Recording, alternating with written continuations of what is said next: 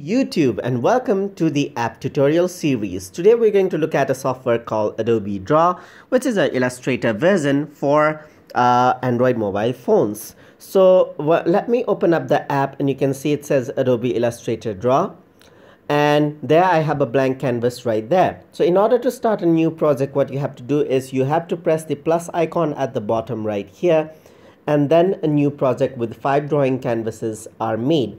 And what is good about this software is that it creates the drawings in vector graphics, which you can import into Adobe Illustrator easily.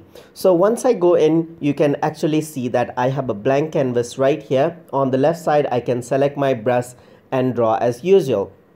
And if I were to click on those brushes, I can actually increase the size by pressing and holding, dragging up and down to change the sizes. I can also adjust the opacity, that is the transparency, and change the color of the brush as well. And I got several other features that I can actually change for the brush. So I can change the angle, I can change the taper, and you can see there is actually a preview right here in this section where you can draw and test out the settings of your brush. So now I can simply draw, and this is actually drawn in vector graphics. So I can pinch in by using 2 of my fingers to zoom in, and since this is a vector graphics, you can see that the quality is maintained no matter how much I zoom it. So I can zoom out or zoom in according to preference. Here at the top, you can also see that there are shapes that you can use. So now if I were to use my shape, so I can also use my shapes over here. Just open up, draw a polygon maybe, right? There you go. And then if I just double tap it, you can see that I can actually apply the shapes. So now just like that, I can export it. I can send it to Adobe for Illustrator over here, or send it to Photoshop. So I can even share this or copy the image to gallery to save it to my gallery.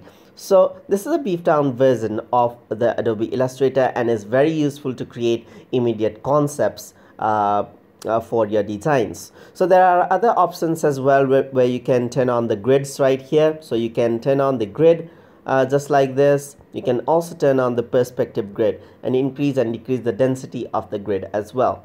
So you can select the brush just like that, zoom out, and you can see that you can also see around the grid points as well. So you can actually have some guidelines on your designs.